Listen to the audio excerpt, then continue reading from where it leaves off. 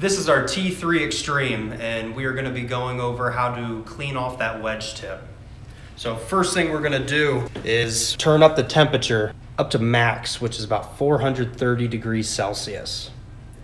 Then we're going to let that sit for about 10 minutes, really cooking that residue from the material off the tip of there. So here in 10 minutes, you'll see it kind of start cooking off and start flaking off.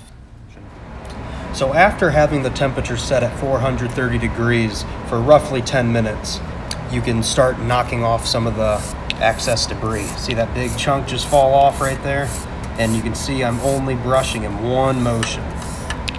See all those chunks? You can also wait and cool the machine down before you do this. It will work the same.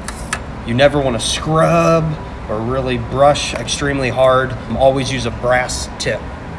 And you can see all that residue that we knocked off of that wedge tip.